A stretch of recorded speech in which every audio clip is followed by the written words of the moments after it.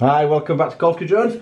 So on the table today we have the DJI Mavic. So this is the Mavic 1, if that's what you call them. Mavic Pro, the original one. So I'm not going to review this because it's been out ages. I've had this a couple of years now. It's never let me down. It performs perfectly well. Got quite a bit of flight time on it now, but it doesn't miss a beat. The batteries are exactly as they were when I got them. I don't think it's got any difference in flight time. It can vary between 18 to 20 minutes. That's what I've always seemed to get out of it, not the advertised 24, I think it was when it came out. So I bought this as a Flymore combo. I think it cost me £1,100. Didn't come in this case. The case it came in was a faux leather type thing. It's like a bag, but in that the Xeno fits. So I put the Xeno in it because it fits inside it, and I bought this for this. I think for like 10 quid or something like that. There's hundreds of these things about because the drone's been out so long. So the reason I've been looking at it today, it struck me that I've been flying the Xeno a hell of a lot recently. So I've done a lot of testing on the Xeno. You've probably seen loads of videos. I've done different firmwares, when I had issues with the camera, when I had it replaced. All different videos. I've probably got about 5 or 6 videos. I must have flown it 14, 15 times in a very short period of time. I've got well used to the drone, and it's a lot better than it was when it first came out. It was so much better, it's untrue. The improvements are massive, and it will get better and better. But it's going to come to a point where it never gets any better, and that's because the controller's nowhere near as good as one of these, because the resolution of the sticks isn't as good. You can't be as smooth moving it, you're in it, which is massively important when you want to do photography. And the reason they're never going to get it 100% right is because it's this controller. You can do the firmware all you want, and you can do anything you want in here. If the pots inside here aren't good enough, you're never going to get that.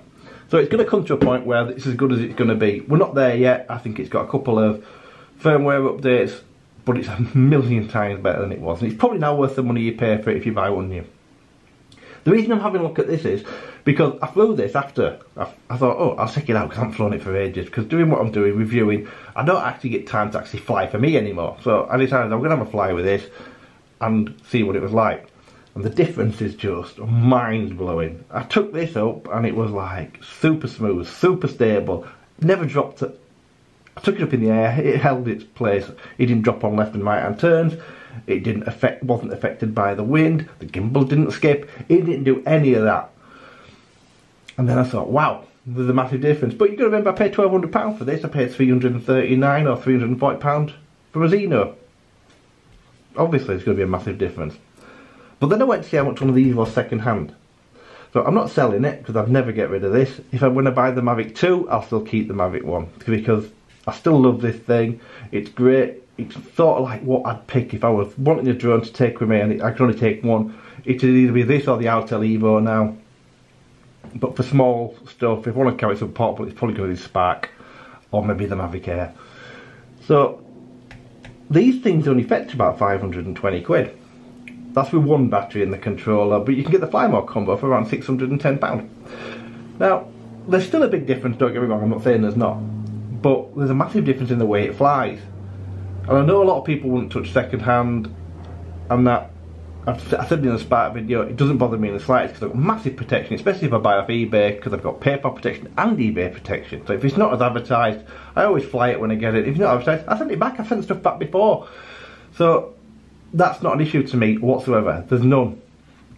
I'm probably safer actually buying it from them than I am a lot of other places.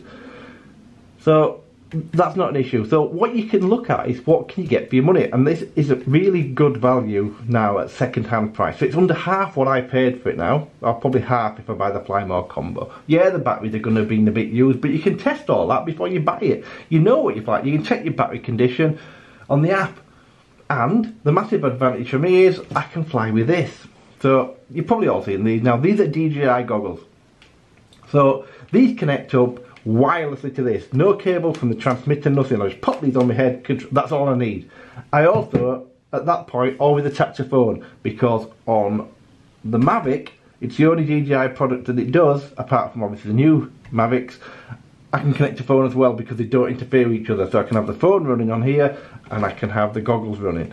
So the goggles obviously have their own version of DJI Go inside them. You've probably all seen them now. They have their own version of DJI Go, but I get superb clarity on this and I get the blacked out look if I want. These things are really comfortable, a bit heavy, but they're so comfortable on your face because of this. And if you've never used these, watch some videos. There's a lot of videos on these. I did one ages ago asking if they were worth the money when I bought them, and yeah, I think they are. I don't use these as much as I should, I'll be totally honest with you, but I don't fly that anywhere as much as I should anymore because of what I do, because I'm reviewing a lot of drones, so I don't really get time to fly for me, as I said. So these are great, and because of that I can then fly and have no issue with screen, no issue with glare from the sun, because this thing just gives me a 1080p image back if I'm close enough. And then I have the phone on here. So what I tend to do is fly with the phone and pop the goggles down when I'm over somewhere where I want to get some good filming. So that's what I tend to do. Or if I've got a spotter with me, my wife with me or someone like that, I tend to fly without the phone. I'll just fly with the goggles. I have no issues with these on range, latency, because these are OcuSync. So you have no issue with them at all. So they're a great addition to fly with this. And that gives me a different perspective. And these are about, you can pick these up for a couple of £100 second hand. I think I only paid £220 or £230 for these, I think, when they were new, because I got them on a deal. So it's a cheap combination compared to a lot of other stuff. I'm not saying it's cheap, it's not, it's still expensive. So it's truly got to be worth looking at one of these second hand. So the massive advantages you get out of one of these second hand is the camera's good. It's not as good as the Autel Evo or the new Mavics, because it's only got, I think it's a 60 megabits per second bit rate. It's 30 frames per second 4K. It's quiet, it's a lot quieter than the Mavic Air, but you can actually buy props for this that make it even quieter. The engineering on this thing's fantastic, it's so well made, it's untrue. It's a beautifully finished off drone. So the other competition is you've got the FIMI, that's just coming out, the X8 SE. Sorry about that, my camera battery went flat, which is why you're going to have this little transition. So yeah, we're talking about the FIMI X8 SE, so I haven't got my hands on one yet. It does look a great drone, but from what I've seen of it, the build quality won't be like this. The controller probably isn't anywhere near as good as this, but a good price point if you can get hold of one. If you can get hold of one, that's the problem. When I get one, I'll obviously have it reviewed, but it's not going to change my mind over this, because I still think this is a great drone for the money. So obviously people will make their own mind up about this, but it's got to be worth having a quick look at if you're after something to get into the camera drones for the money you pay for it.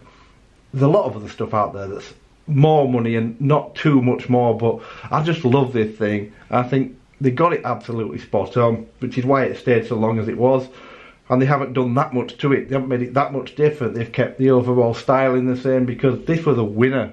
Precision landing and everything's fantastic on it. So I just wanted to do this quick video just to show you that what you can get for your money. And like I say, it's not a comparison video to Xeno, because they don't compare. It wouldn't be fair on the Xeno, and this would win on every category basically. So thanks ever so much for watching. Have a fantastic day.